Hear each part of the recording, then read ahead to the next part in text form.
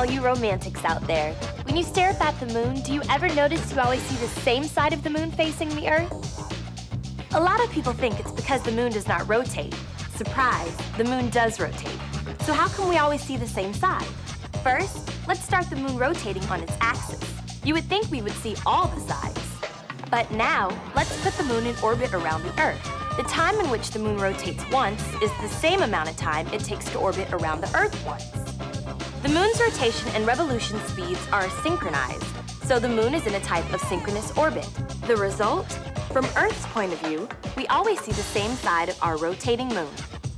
By the way, if you were on the near side of the moon, you would see our rotating Earth fixed in the same spot in the sky all the time.